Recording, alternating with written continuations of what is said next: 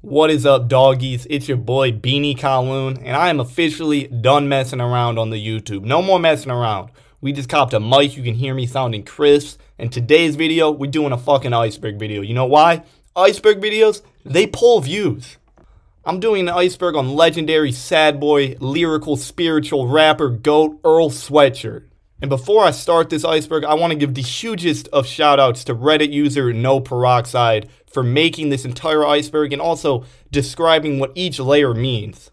I really cannot shout out this dude enough. Like, he essentially made this entire video. I mean, I was sitting at home with no ideas of what videos to make. I just spent like 2 months on my last one, got 20 views, you know. I had no ideas. Then I see this post on the Reddit with everything explained.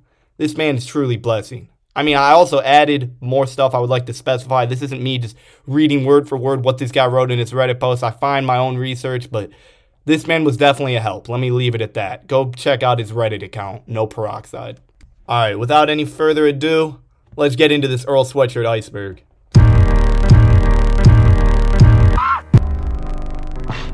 Free Earl. Shortly after Earl joined Odd Future and dropping his debut mixtape, Earl, he was seen as one of the most talented, exciting new artists on Odd Future and was gaining a lot of popularity. But once, Odd Future, started picking up a lot of popularity and started doing shows and interviews, Earl was nowhere to be found. And fans, they had no answer for where he was. The first answer they got for where Earl was at all was a post on the Odd Future's official Tumblr page just saying "Free Earl," leaving fans, questioning what's going on. All they knew is Earl, he needs to be free. But later that week, on the official flyers for Odd Future's first hometown concert at Key Club in West Hollywood, Earl's name was crossed off with a brief explanation of "will not be there due to mom." After this, the words "Free Earl" became a popular thing for Earl Sweatshirt fans and Odd Future fans to just say online or in person, or just something they would chant, just a common phrase they would all use. Not only would Odd Future fans shout out "Free Earl," but also members of Odd Future.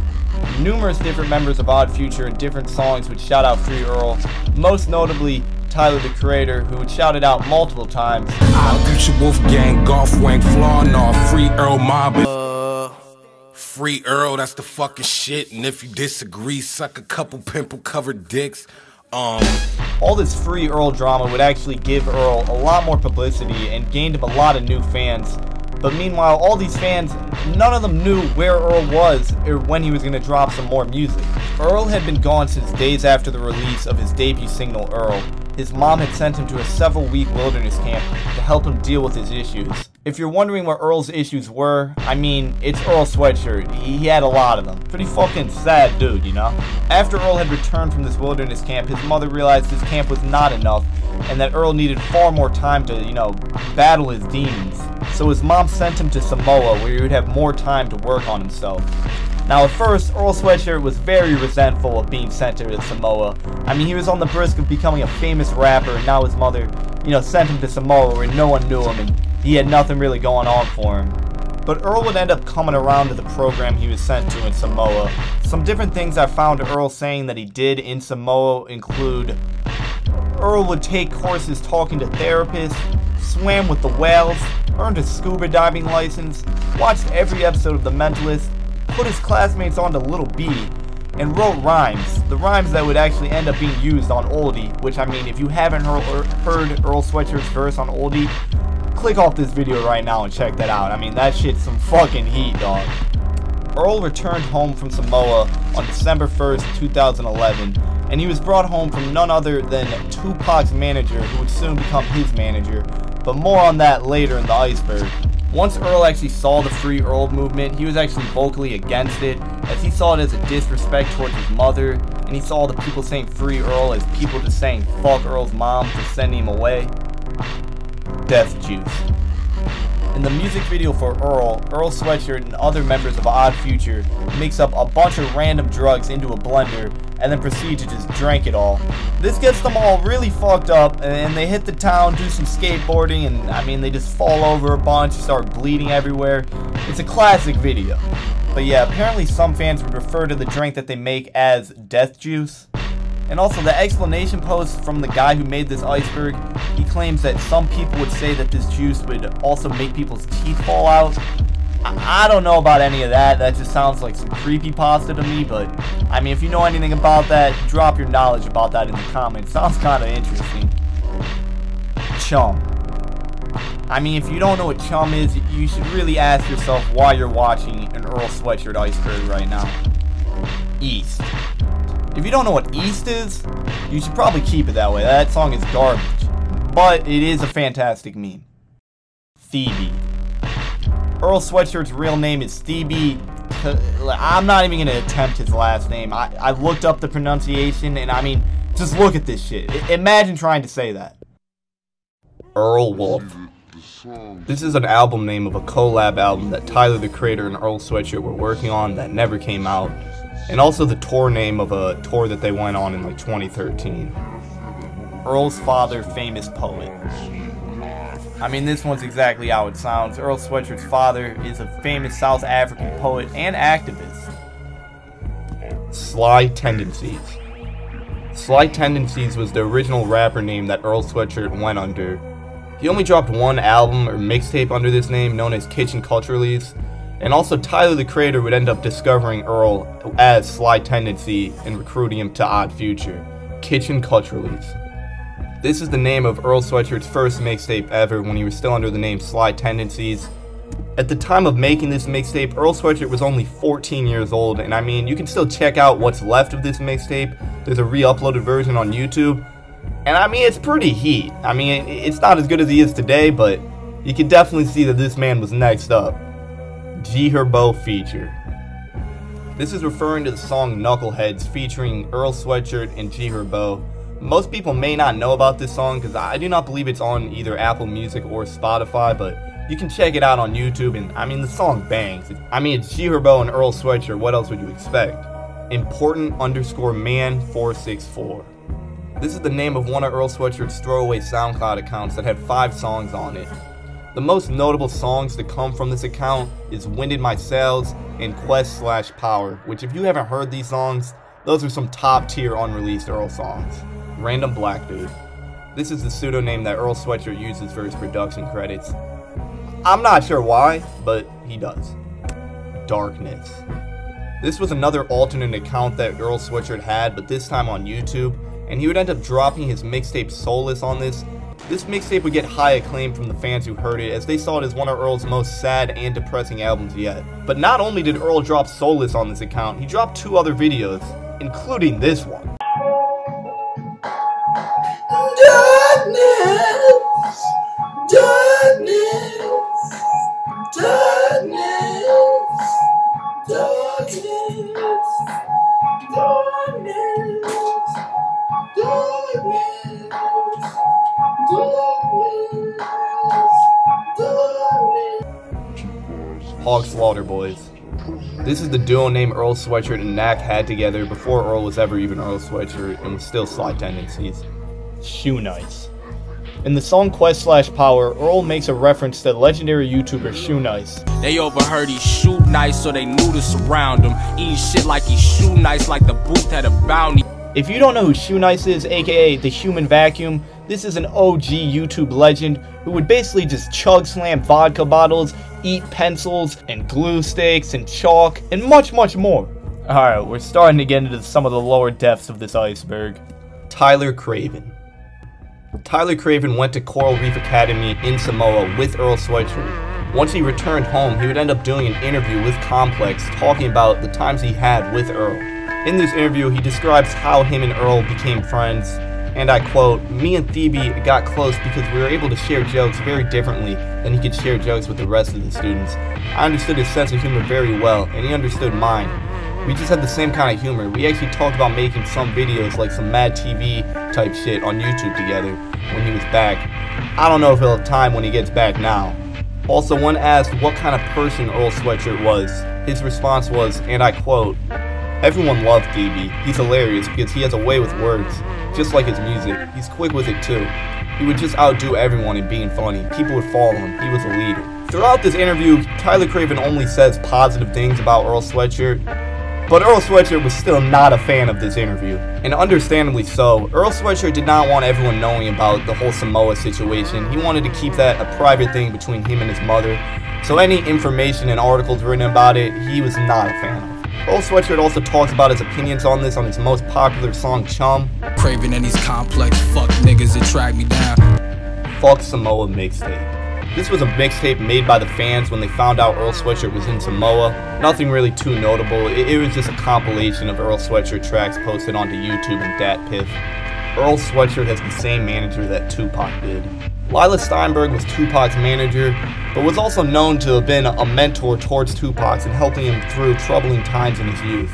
And well, some way or another, Earl Sweatshirt's mom and Lila Steinberg had connections.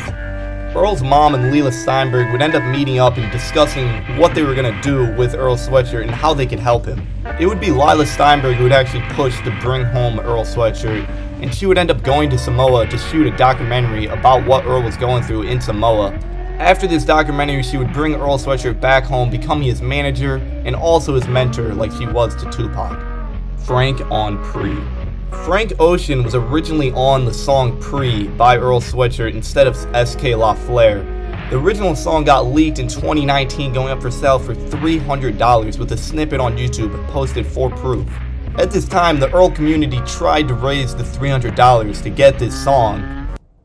But before the Earl community could raise the $300, it was bought by an anonymous person outside of the community. And while no one knows who this man is and he hasn't posted this song anywhere on the internet, so the song is gone now. Pretty sad story to think that the Earl Sweatshirt community couldn't raise even $300. Like, that's not that much money, dog. I don't like shit, I don't go outside, roll out, fuck up. Reddit user noperoxide, the same guy who made this iceberg, has a great post explaining this entire thing. So I'm just gonna quote that word for word. About a week before the release of I Don't Like Shit, I Don't Go Outside, the video for the single Grief was supposed to supposedly drop on Earl's website with only the title of the album at the end of the video as a low-key way of announcing the album. The label showed Earl a preview of how the website would launch, and it was flooded with promotion for the album. Earl didn't want it to be too in your face, so he said to remove all the promo, just keep the video. Later, people started tagging Earl on Twitter about the album, and Earl checked the website to see that all of the promotion was still there, and the video wasn't. They also include the cover art, album covers, length of the album, and the songs, release dates, features, everything except the video. They did exact opposite of what Earl asked. Earl felt like they weren't treating the album seriously and felt disrespected. He proceeded to air out Sony on Twitter. This is where the relationship between Earl and Sony started to go downhill even more. Backpackers. This is one of the rap groups Earl Sweatshirt joined when he was first starting off and he was still known as Sly Tendencies. Kendrick Lamar's favorite rapper. In 2015 on Twitter, when Kendrick Lamar was asked who his favorite rapper was in the game right now, he replied with Earl Sweatshirt. I never knew about these tweets, but I mean, it makes sense. Greatness recognizes greatness. Some rap songs' heroin theory. Some people believe some rap songs is actually about Earl using heroin. I found this post, showing a couple different pieces of evidence explaining why you might believe this, but I mean, I think this theory is some nonsense personally, so I mean, I'm not even gonna read it. If you want to read it, pause the video and read it right now. Genosis. Earl Sweatshirt tweeted out in 2012 that he wanted the name of his third project to be Genosis. This of course ended up being changed to I Don't Like Shit, I Don't Go Outside. And the word Genosis, if I'm even saying that correctly, I doubt I am. I looked it up and I couldn't find any meaning for it. At the most I could find it was like the name of a character in Winnie the Pooh, which I doubt that's why Earl would wanted to name it Genosis. Clayman Clutcher. These dudes, Earl Sweatshirt and The Alchemist, created a whole entire album and dropped it on YouTube under a random name, random thumbnails, just didn't tell anyone about it, and no one's found it. And well, we know the album's out there somewhere because The Alchemist tweeted out that he did this. And well, obviously Earl Sweatshirt and Alchemist fans started searching for this album because, well, I mean, have you heard an Earl Sweatshirt Alchemist song? They're truly magical. It honestly hurts to think that there's an entire album out there that we just can't find. And while on the search for this album, people took noticeable interest in YouTube account Clayman Clutcher, thinking this may be one of Earl Sweatshirt's alt accounts as he's had many in the past. But it would appear this account is just some random dude, as I mean, even in the description of its most recent video on October 10th, 2021, it says way better than that Earl guy. And also the fact that this YouTube account never actually got us anywhere closer to finding this hidden album, so. Blog post. Before Earl was in Odd Future and was still known as Sly Tendencies, he would often make blog posts talking about his rapping, rappers, and the albums he enjoys, and really just whatever was on his mind. Some highlights I found from his old blog posts include, I'm not a happy person. I don't like a lot of people, but people say I'm funny, so go figure. My mom is a lesbian. I don't know why I included that. I plan to drop a mixtape sometime in the near future. Kitchen Cutlery V1. So I recently reunited with the little homie Sage. This young little fella's a beast. Dude is like 12 years old doing frontside heels and shit. Last weekend was fucking hectic. It started out with the homie Richard's birthday celebration at none other than Roscoe's. I made a conscious decision to not eat anything for like 6 hours before we went, just so the food would taste that much better. I got there a bit late and had to fucking wait for a waiter while everybody else was munching on their waffles and chicken, pissing me off. So then I just decided to come up on the homie Phoenix chicken G-code. Anyways, I got my food and started gulping it down in a real beast-like manner. Surprisingly, this story only gets better, but it's just far too long to read the whole thing. If you want to see this full story along with his other blog posts that have been saved, check the link in the description. Larzy Parzi. Larzy Parzi was a childhood friend of Earl Sweatshirt and did multiple Reddit AMAs talking about what it was like growing up with Earl Sweatshirt. Earl jerked his dog's cock off. Yeah, you heard me correctly. In one of the AMAs that the Reddit user Larzy Parzi posted about growing up with Earl Sweatshirt, when a person asked what kind of person he was, Larzy Parzi responds back with a story about how Earl Sweatshirt used to give his dog a red rocket after seeing it in South Park, and then obviously the follow-up question was, Earl jerked his dog off? And well, Larzy Parzi responds, yeah, like he knew what jerking off was, he just thought it was funny. We were pretty fucking weird. Edit. To clarify, he thought the South Park episode was funny, and thus he thought saying Red Rocket and doing that was funny, and it's not like it was a pastime of his or some shit. We were 10 and he did it once because he thought it was funny at the time. Larzy Parzi would end up deleting the comments that he made about Earl jerking off his dog, but not before some people got some screenshots of it, and I mean the fact that he deleted it, I mean, it only further proves that Earl definitely jerked off his dog. I mean, the dude was like 10, but still pretty funny. April 14th, 2011, Shattered Dreams Incident. Alright, from what I found in the Reddit comments on this iceberg for what this means in the post was, this was the day that he went to Samoa, implying that his dreams to continue a normal rap career was shattered, even though he rapped after that. And well, there you have it, the complete Earl Sweatshirt Iceberg. If you enjoyed this video, please consider dropping a like and subscribing. You know, shit's not very hard to do, and I mean, like, when I see, you know, I get likes and subscribers, it makes me fucking happy. And I mean, come on, dude, you don't want to make me happy? Come on, man, drop a like, hit the subscribe button. Alright, well, I mean, that's all I got, so until next time.